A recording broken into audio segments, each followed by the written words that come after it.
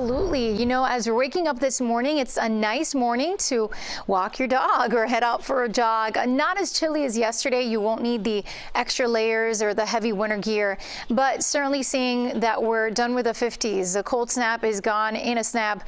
We're already waking up to 69 in Miami, 72 in Fort Lauderdale, 74 in Key West. But gotta tell you, Kendall's waking up to a slightly cooler start. 62 there, yet 67 in Opelika, 69 in Pembroke Pines, and low 70s across the Keys. The wind is out of the east, about 5-12 miles an hour. We are mainly dry, and really throughout the day, the rain chance is low. There might be a few of these isolated showers that you see moving in on the breeze off the Atlantic today. Same goes for tomorrow. The rain chance, though, is increasing going into Sunday. So if you are making any outdoor plans, Saturday certainly your safer bet. And then Sunday, the worst weather is likely going to be off to our north and west. However, certainly going to see the potential for showers and some storms.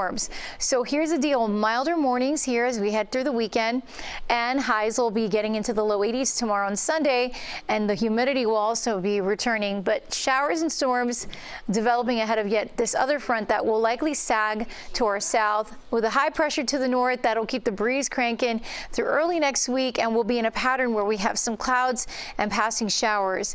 Here's a closer look at that front that's set to move in Sunday. Some severe weather will be possible for parts of the southeast, but by the time the front gets here, it's going to lose that energy, so it'll just bring moisture in the form of some showers and a couple storms. Now, as we head into tomorrow morning, we'll wake up to the low 70s, high around 82 degrees, just a 10% chance of rain.